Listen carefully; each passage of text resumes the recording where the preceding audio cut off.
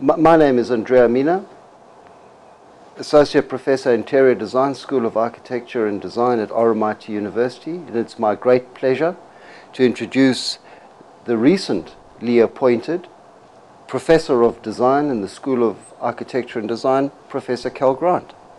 Kjell, welcome, and it's really nice to have you here. Thank you, Andrea. Yeah. It's my honor to be here. Yeah. Kjell, we're just going to have a little chat about the things that interest you in life and the things that you find important about this, to us, very important world of design.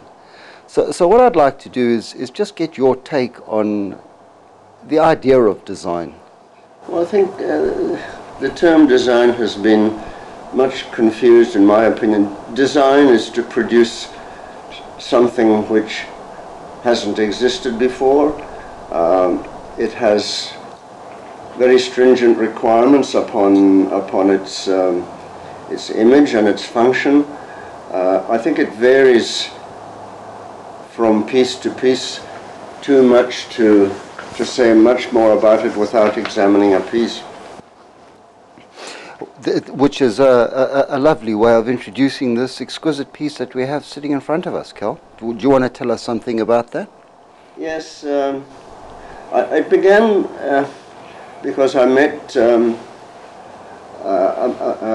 woman who was, I think, the CEO of DuPont in Switzerland, and it was at a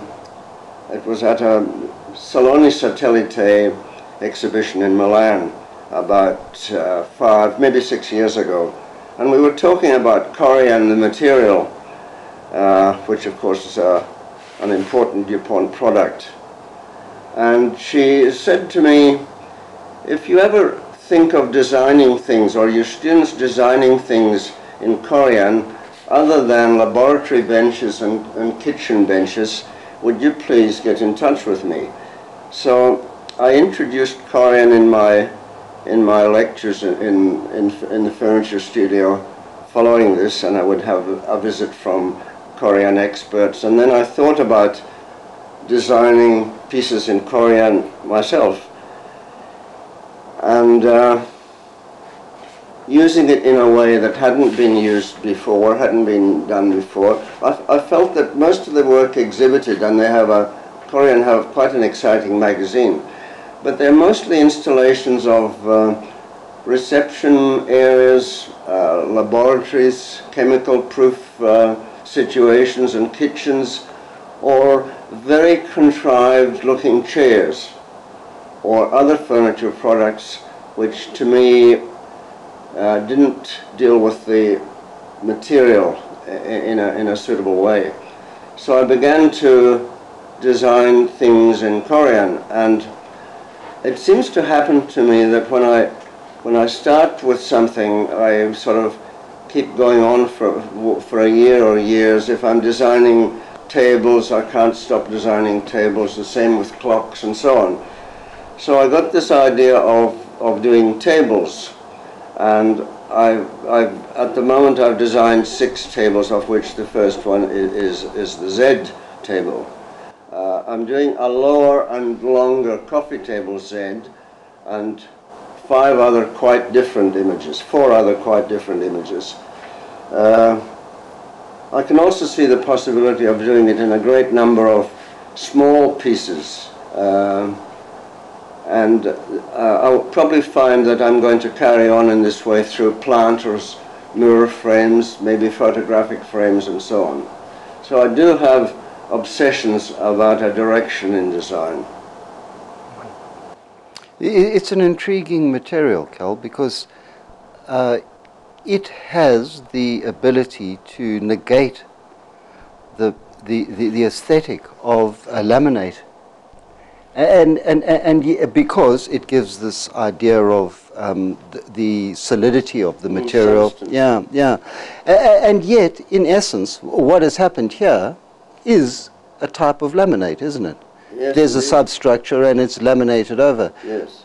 Does that tell us something about the contemporary condition that we live in, where it's almost more about appearances and the surface rather than underlying structures?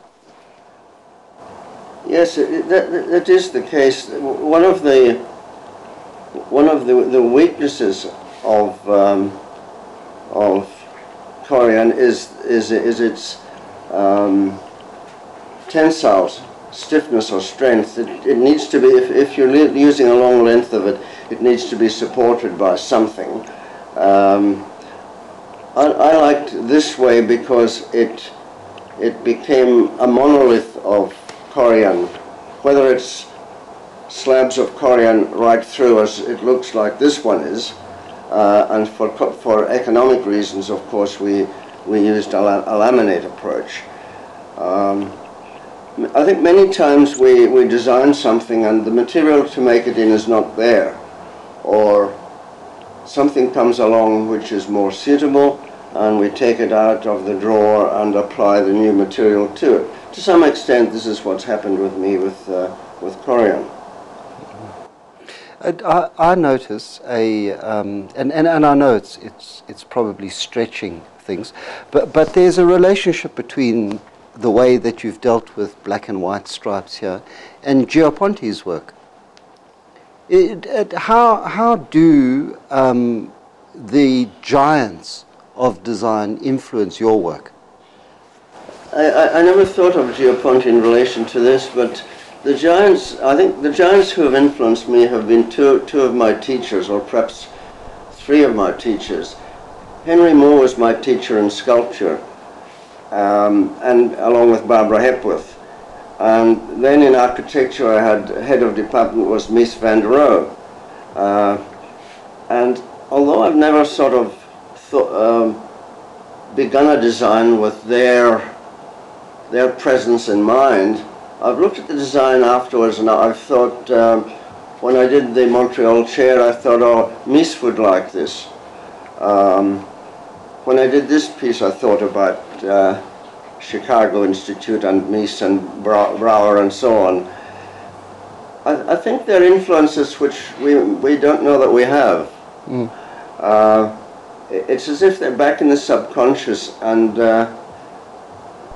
somehow you can see it very evident in the Spanish designers who refer back to elements of warfare and the conquistadors and bullfights and the color red and horn shapes and so on. So I think it's all a subconscious factor, but I think the black and white, it's hard to explain how I arrived at black and white. I think I felt that it was easy for us to introduce a range of colors afterwards, and I liked the strength of the black and white. I liked the white Z. It's a Z which is Futura bold, which I chose because I wanted specific angle cutoffs.